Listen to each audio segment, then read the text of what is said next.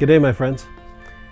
One of the questions I'm often asked by people, and I've asked myself many times in my life, is what is the will of God?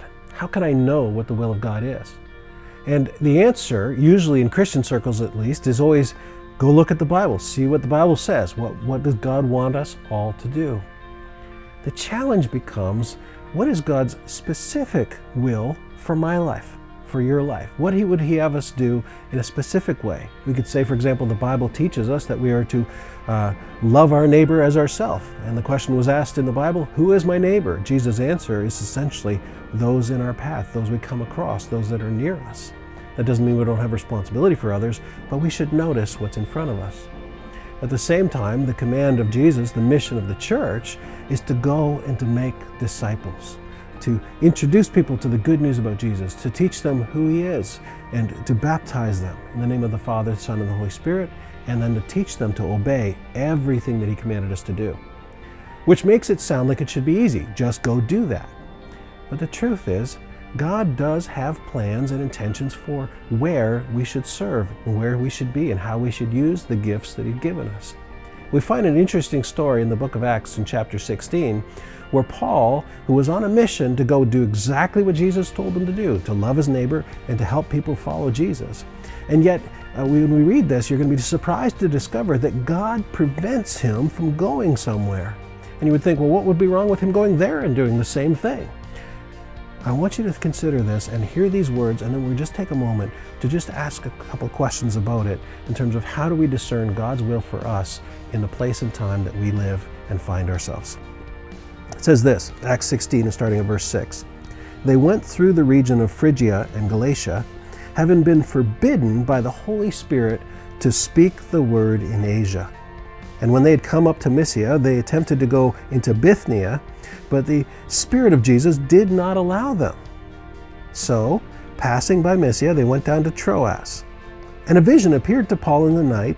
A man of Macedonia was standing there, urging him and saying, "Come over to Macedonia and help us." And when Paul had seen the vision, immediately we sought to go on into Macedonia, concluding that God had called us to preach the gospel to them. Now, I can't help but read this story and wonder, what was wrong with speaking this word and doing this work in Asia? What was wrong with doing it in Bithynia? For some reason, God wanted Paul in a specific place at a specific time. And my friends, I think we fail to understand when we're asking the question, what is the will of God? We fail to remember, really, that God is not only in control, but he's prepared in advance good works for us to do. And our job is to discern, to listen to God's Holy Spirit and be responsive when he shows us where to go and also where not to go, to do what he would have us to do and to be the most effective we can be. Now, the good news is also that even when we mess up, even when we make mistakes about this, God can use us where we are. So don't get stuck on, well, in the past I made these wrong decisions and now I don't know what to do, or I don't know where to go. That's not relevant. What's important is that we keep asking the question, Lord, what would you have me do?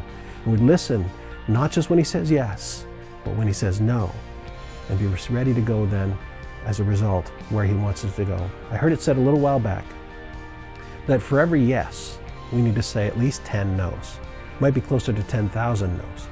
Because who here hasn't had the experience of finding out about an opportunity, a chance to be part of something, or a chance to go somewhere that we realized we couldn't do it because we were already so busy, so overbooked, we didn't have any margin left. It's more important than you even imagine that we learn to hear when God says no, so that when he says yes, we're ready to take advantage of the opportunity and to do his will. Let me encourage you, when you do, you'll find greater results and greater reward than anywhere else. And that, my friends, is good news.